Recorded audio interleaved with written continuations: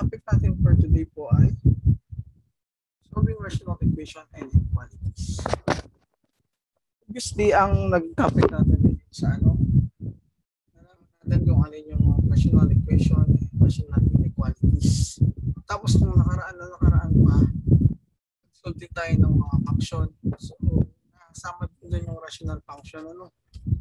Ngayon, ang susunod naman natin ay rational equation and rational inequalities.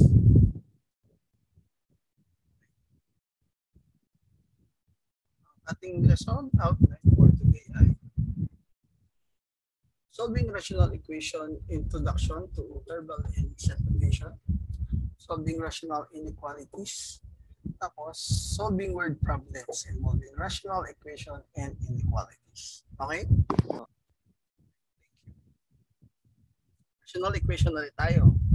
Rational equation is an equation containing at least one rational expression with a polynomial in numerator and denominator.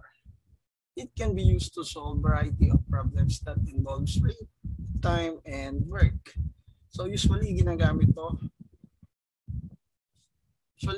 siya kapag nagsasagot tayo ng mga problem that involves workers and machine to complete ang ating mga job on schedule, di ba?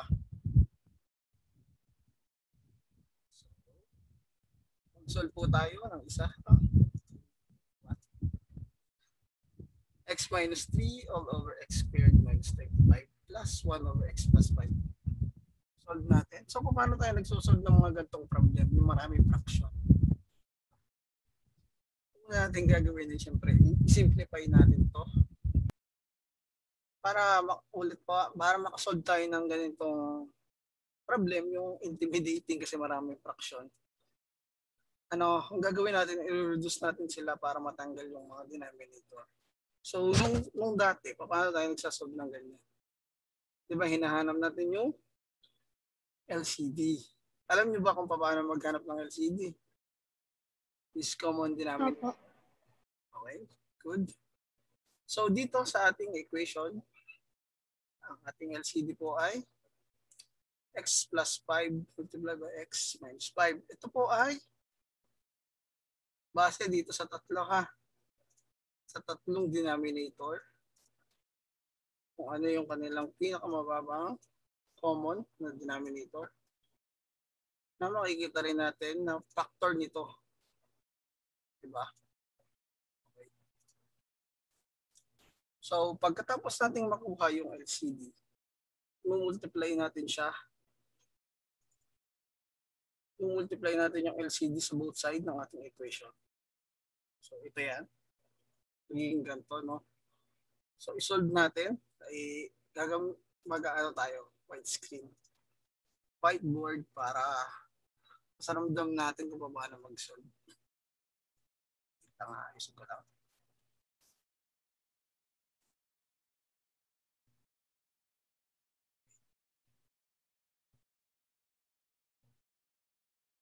So, yung given natin ay yung ating final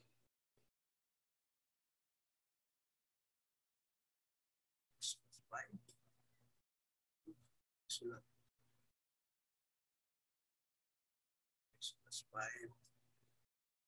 multiplied by x minus 5 ang ating LCD, tapos multiply sa given na x over 3 over x squared minus 25 plus 1 over x plus 5 equals to 1 over x minus 5. So, ayan yung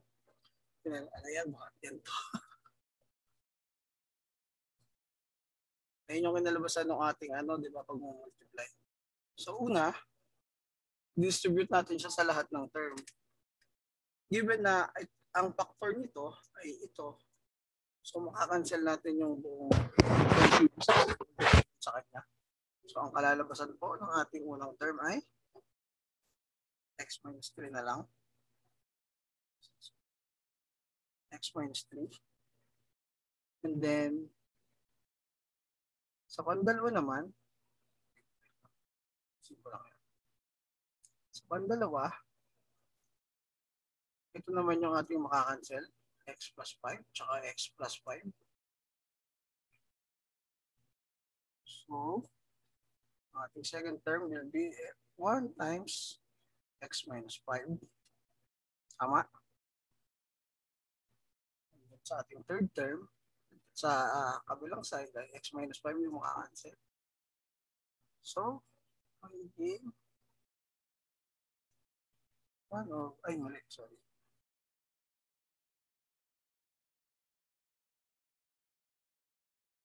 One times X plus 5. X minus 5. So, yan. Okay? Pangat ah.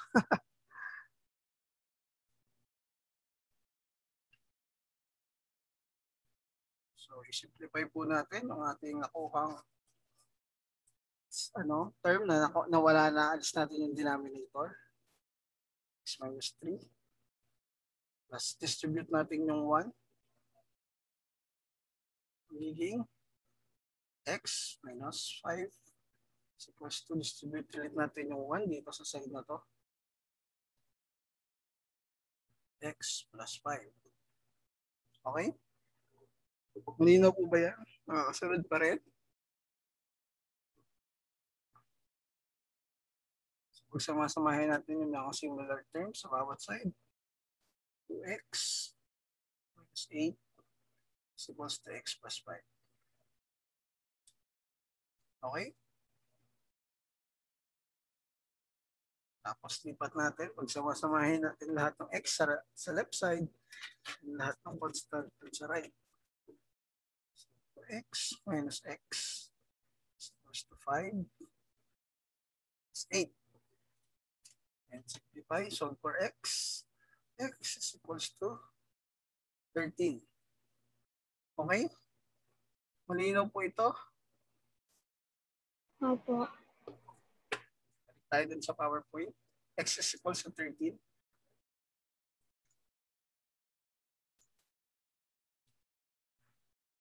Jump natin siya.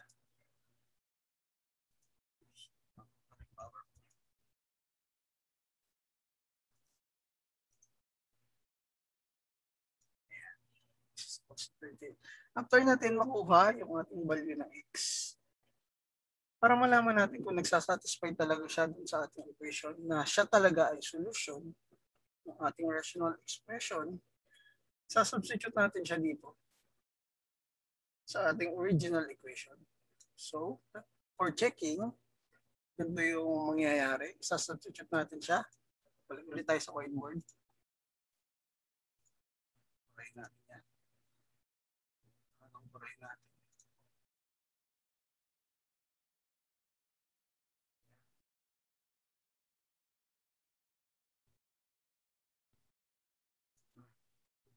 Ito yung ating original equation. So, may tanong po ako. Yes po. Sir, possible po ba na pwede munang i-transpose yung 1 over x minus 5 sa kabilang side po, tapos equals po sa 0 para mas madali po? Yes po, pwede din po yun.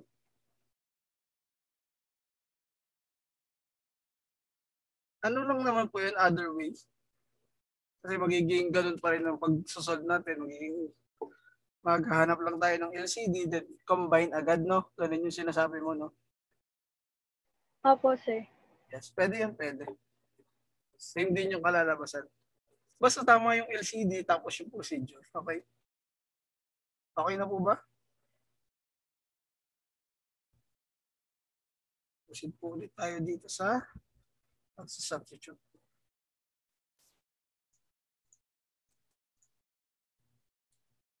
So, substitute natin yung 13 sa ating equation. 13 minus 3 over 13 squared minus 25 plus 1 over 13 plus 5. Ito natin equals to 1 over 13 minus 5. Tayo narating.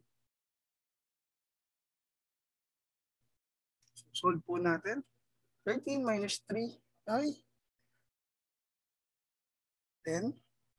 13 squared ay 169. Minus 25. Plus 1 over 18. Tama? Equals to 1 over 8. So, ang mataas. Ano ka ng sulat ko? So, ito ay magiging 10 over 144 plus 1 over 18 is equals to 1 over 8.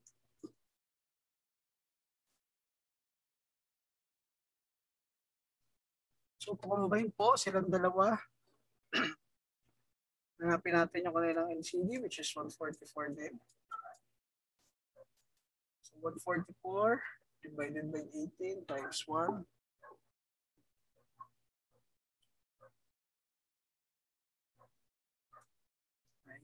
8, 10. So, magiging 10 plus 8.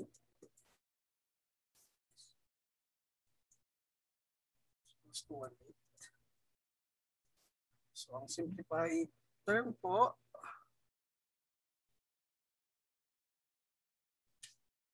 ay 1 over 8 is equals to 1 over 8. That means po, nasatisfy ni 13 yung ating equation. Ibig sabihin, kasama sa set of solution ng ating rational expression. Okay, malinaw po ba yung checking? Apo. Sure po kayo ha. Madali lang naman, no? Katulad lang din siya nung dati yung ginagawa sa ibang math. So solve, then substitute na. Drawing. Balik tayo sa PowerPoint.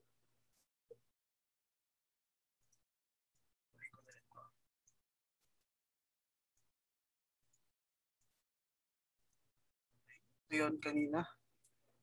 Makita natin na walang extra na root and satisfy yung 13 sa ating equation. Solve another one. 2 over x squared minus 1 minus 1 over x minus 1 is equals to 1/2. So ano yung LCD natin dito ngayon? X plus 1, x minus 1 po. X. Oo. Pero meron pang 2 dito sa kabila. So kasama pa rin yung 2 sa kailangan natin hanapan ng LCD. So magiging 2 times quantity x minus 1 times quantity x plus 1. Ano? And pagkatapos natin ulit makuha yung LCD, multiply ulit natin siya both side. Ayan. And then solve ulit natin. Balik tayo sa whiteboard para mas maganda ang ating susulat.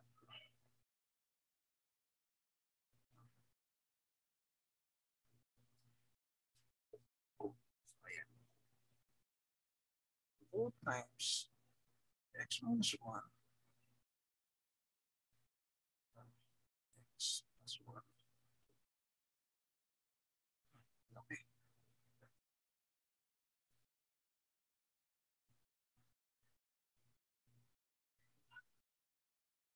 Over x minus 1 minus 1 over x minus 1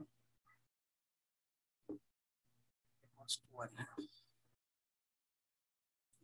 Mas okay siya ngayon, ano?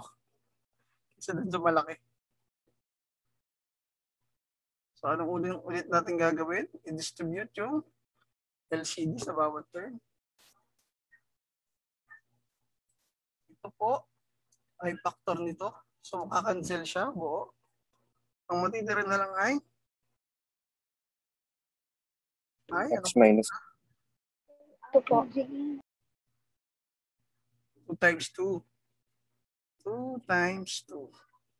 Okay? Sabihin nyo. Then dito sa second term, x minus 1 and x minus 1 yung makakancel. So, may matitira sa ating 1 times 2 times 2x times 2 times x plus 1. X plus 1. Okay? And then, sa last term, cancel yung 2, tsaka yung 2. So, ang matitira sa atin ay 1 times x minus 1 times this x 1 minus this 1. 1. Yes. Pagkatapos ay solve na natin. No? Simplify natin yung term. Ang ating equation. 2 plus 2 is 4. 4.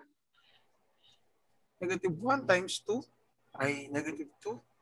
Then i-distribute Negative. natin siya sa x plus 1. Magiging negative 2x minus 2. Tama po ba? Opo. And then, ito ay simplify na lang natin na katulad dito sa taas.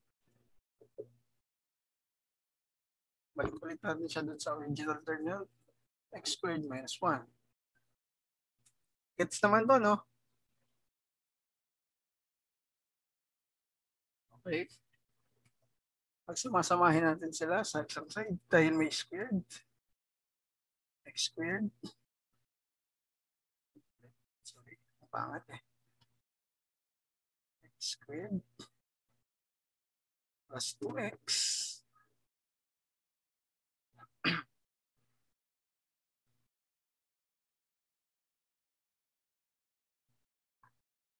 minus 1 minus 4 plus 2. Okay? Ay, ba't ganun? Minus 1. Yeah. Sir, bakit po naging plus 2x po? Nilipat po sa kabila. Yung nasa last po yung transpose po. Ito po. Nilipat dito sa kabila. Ah, okay. Same din dito. Kaya ito naging negative 4. And ito din. Kaya naging plus 2. Okay?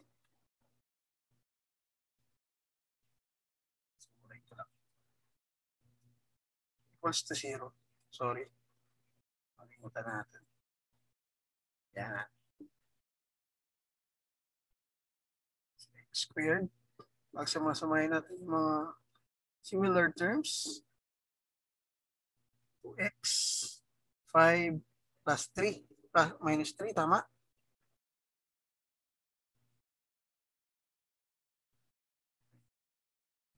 And then after natin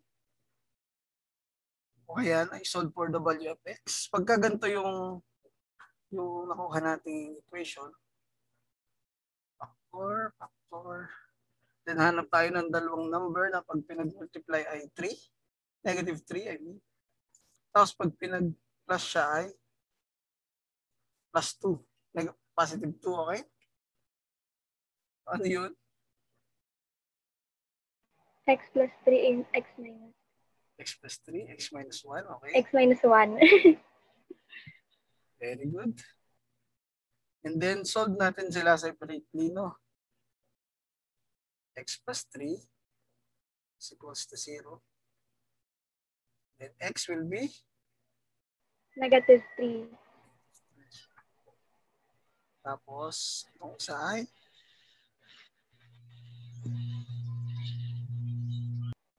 x minus 1 Equals 0. X equals positive 1. Positive 1. yes. So, meron na tayong value ng x.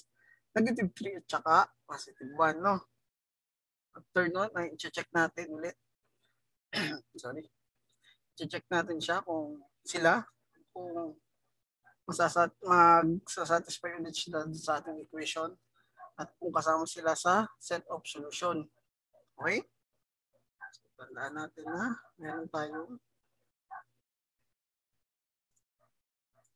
x is equals to negative 3 at x is equals to 1. Extra.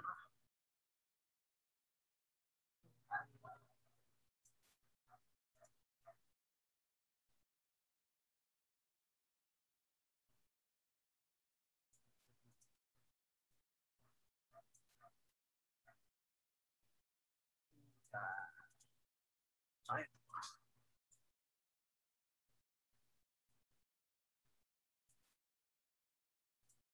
Okay.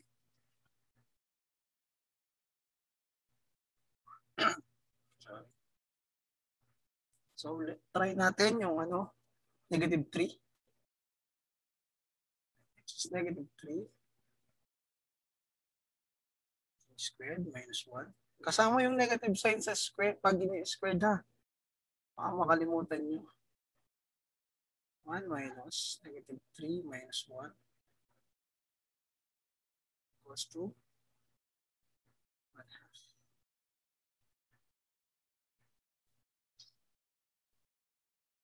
Two over 9 minus 1 minus 1 over negative 4 equals to 1 half.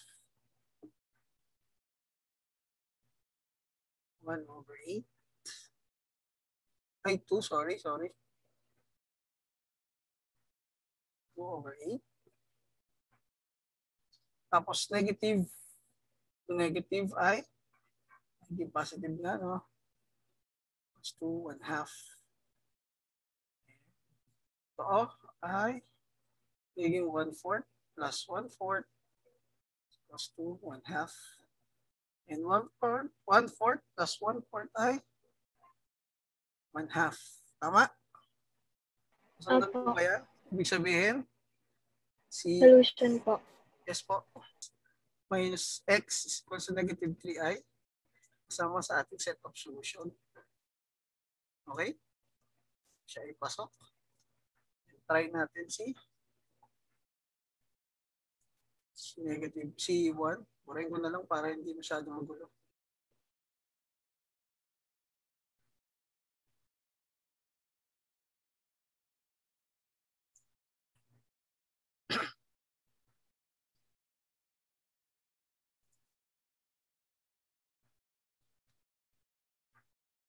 Let's try 2 over 1 squared minus 1 minus 1 over x minus 1 is equals to 1 half. Parang kita nyo na agad, no? 2 over 1 minus 1 is equals to 1. 1 over 0 equals to 1 half. 2 over 0 minus 1 over 0 is equals to 1 half. That means ang magiging sagot natin ay undefined, no? Undefined po kasi everything na di-divide sa 0 ay undefined. So, yung x is equals to 1 ay hindi kasama sa solusyon ng ating original equation. That means meron tayong isang extra. Pero, ang nag-satisfy lang dun sa ating equation ay x equals to negative 3. Okay? Sir, sa pagsasagot, kailangan pa po ng checking? Yes po. Kailangan po ngayon natin mag-check para malaman natin talaga kung kasama siya sa set of solution. Hindi katulad nung dati, no? Solve for x lang. Ngayon may checking na.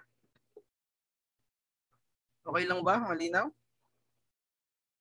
Papa. Balik tayo sa ating slide.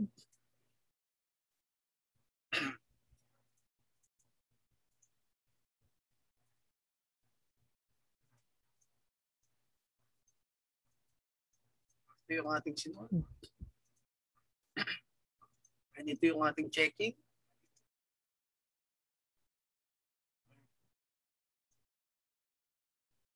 Ayan, word problem.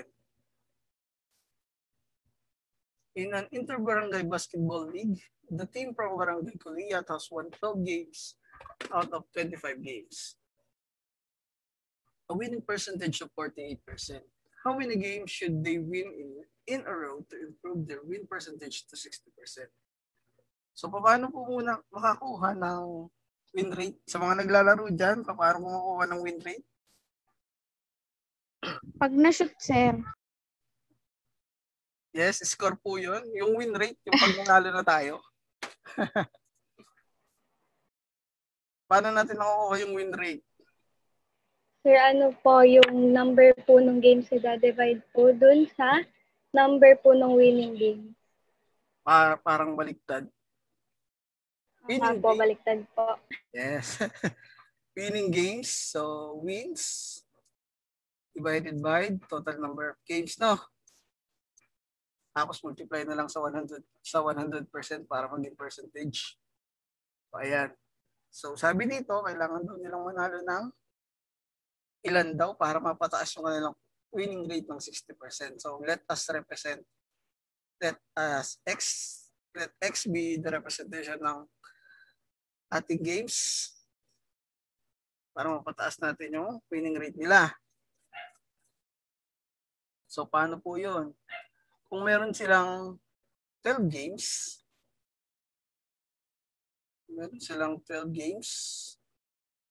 lawa.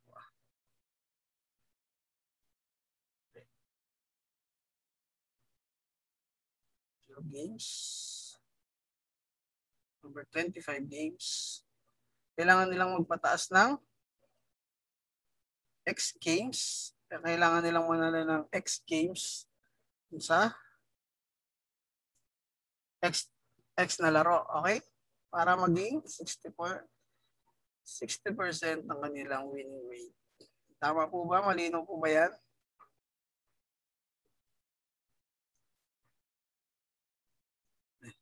So, ayun, meron na pala nun. Correct ko lang.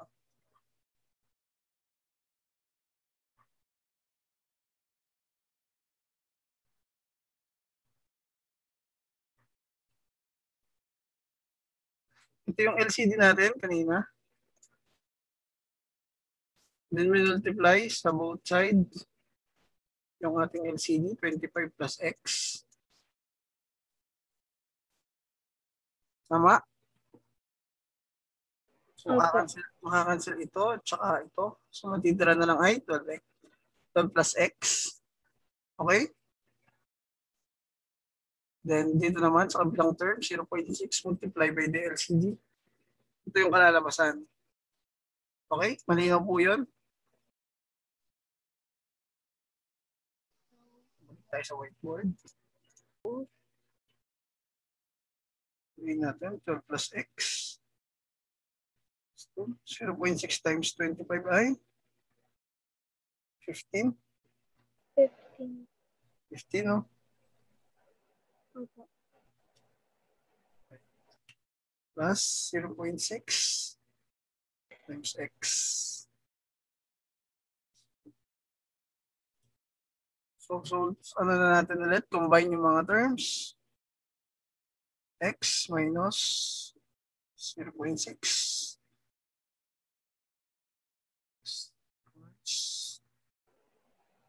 15 minus 12. Minus 12.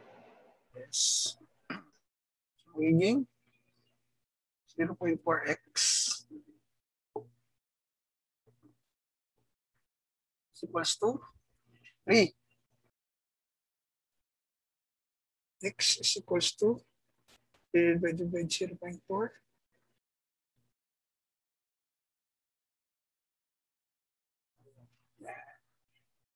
So, 3 divided 0.4 ay, anong sagot?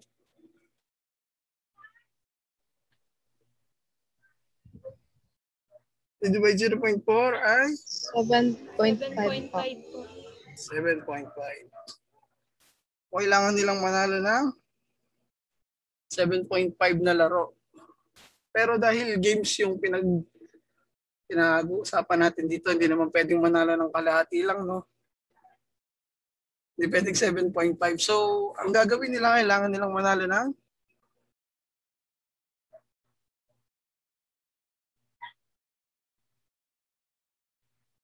sorry. So, ang gagawin nila, kailangan nilang manalo ng 8 games. Tama? Di pwedeng 7 kasi kulang dun sa kanilang winning rate. So, 8 yung mas tamang sagot, no? Kailangan nilang manalo ng 8 games. Okay? Malinaw po ba yun? So, 0.5. And since X represents the number of games, therefore, the barangay Kuliat needs to win 8 games in a row para mapataas nila yung kanilang winning percentage to 60%. Okay? Malinaw po ba yun? Opo. So thank you.